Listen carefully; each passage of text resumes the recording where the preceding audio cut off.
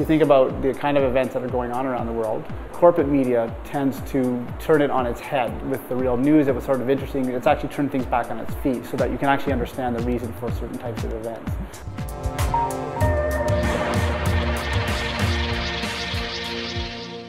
Thanks for joining us again. In the studio, I have with me Jim Stanford from the Canadian Auto Workers, and on Skype we have Justin Fox from Time Magazine. The two gentlemen are here to talk about the proposed bailout for the auto industry, and so far we have discussed what the dire situation is for the auto industry, the proposal to perhaps declare bankruptcy that Justin has proposed, what the ramifications of that are. What I'd like to talk about is the possibility of some public control, some public funding or public shareholding situation for the auto industry, something that in North America certainly hasn't taken place before. So perhaps, I don't know how you would like to respond to this, Jim, whether there's any proposal on the table for some public control over the auto industry, even in Canada, and then Justin, if you could respond to that.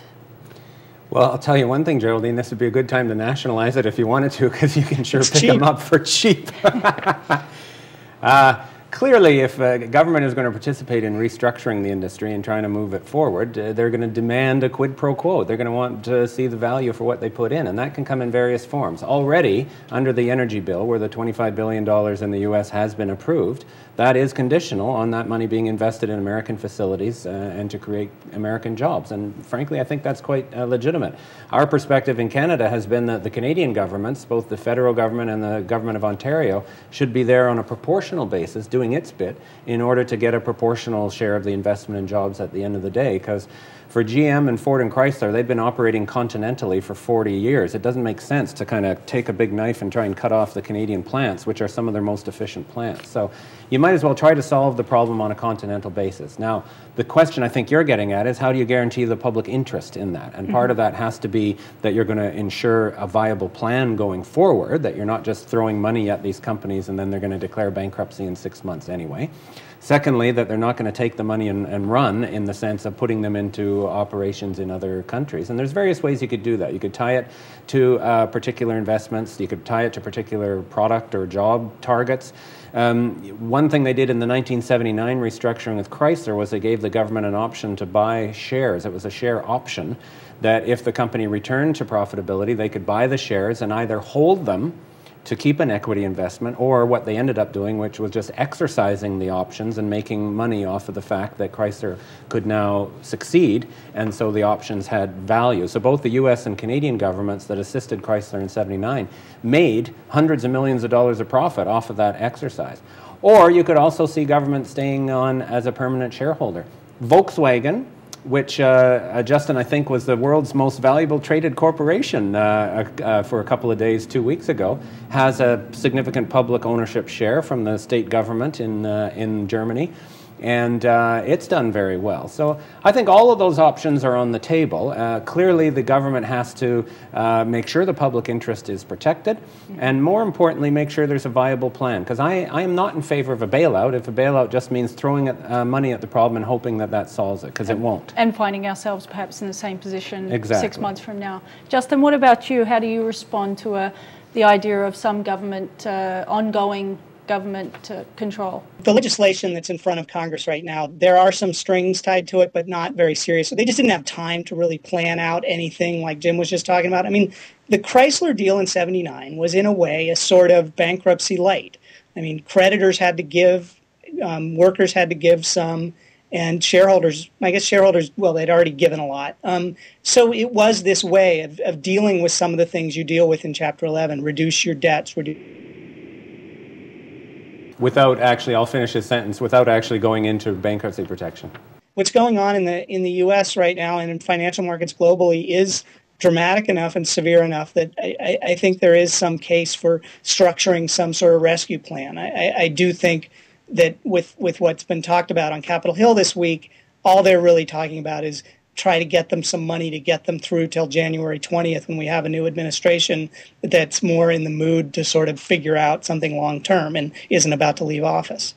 Right, but So the idea of some level of public control to you is... I mean, I'm uncomfortable with it for really long term, but I got to say, a lot of these things Jim's saying, 10 years ago, I would have said, that's crazy. We're doing great in North America without any sort of support for our auto industry, and we have all these great new industries coming up. And there is an issue with all these countries around the world supporting the auto industry. That's one of the reasons we have a certain amount of global overcapacity in the auto industry. But I mean, this is a different age, and I do think there's some arguments to be made. I mean, in the U.S. we go to great lengths to protect our sugar growers, which is absurd, and we do nothing for our automakers. So I don't know. I'm uncomfortable with the idea of long-term ownership, and I just have this feeling we'd mess it up if we tried it. But some shorter term, helping them reorganize, sort of figuring, and I guess to me the biggest thing is figuring out a way to help in the U.S. to help them deal with these retirement and retiree health care commitments that they've made, because they made them after World War II. This was public policy in the U.S. to encourage big companies to take on these really big commitments. And no one thought then that GM, which was then the greatest, most dominant company on earth, would ever not be the greatest, most dominant company on earth. And so it was planned pretty poorly. I think there are other countries have also messed up retirement planning in big ways by not setting aside any money for it at all. What we do is we sort of shove them, we use it very inconsistently.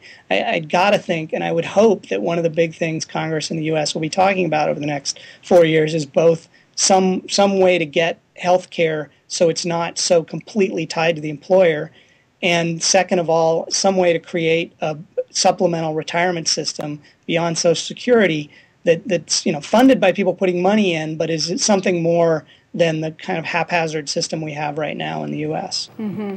It certainly seems like there's a lot of restructuring that can be done right across the board, and I think obviously the new President-elect Obama will be busy perhaps working forward over the next 4 years and perhaps longer, who knows.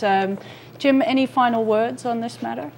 No, I think Justin's final comment there was bang on, frankly. I think we got to look at other ways of structuring our high-value industries so they are sustainable on an ongoing basis, because we can't leave it up to the Walmarts and the fast food outlets to provide our jobs in the future. We've got to have high-value, high-productivity jobs to have strong communities, and we've got to find a way to fund them on a sustainable way, both environmentally and economically. Yeah, of course, this little discussion really has only just touched the surface of all the issues involved, and perhaps we can talk again perhaps after the bailout, if it goes through, or if it doesn't go through, perhaps we can have another talk about the ramifications following that. But I do thank you both for your time, and thanks to you for watching. At The Real News, we will continue to provide you with more information on North America's auto industry as decisions are made.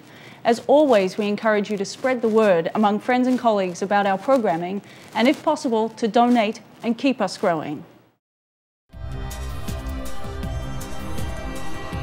This is the sort of thing we can build right now without anyone else's permission from the government or from the business community. It's the power's in our hands.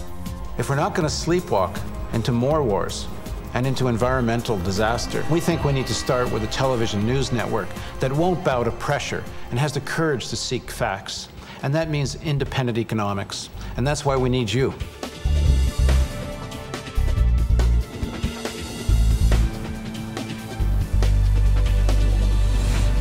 Real hope means facing a complex reality.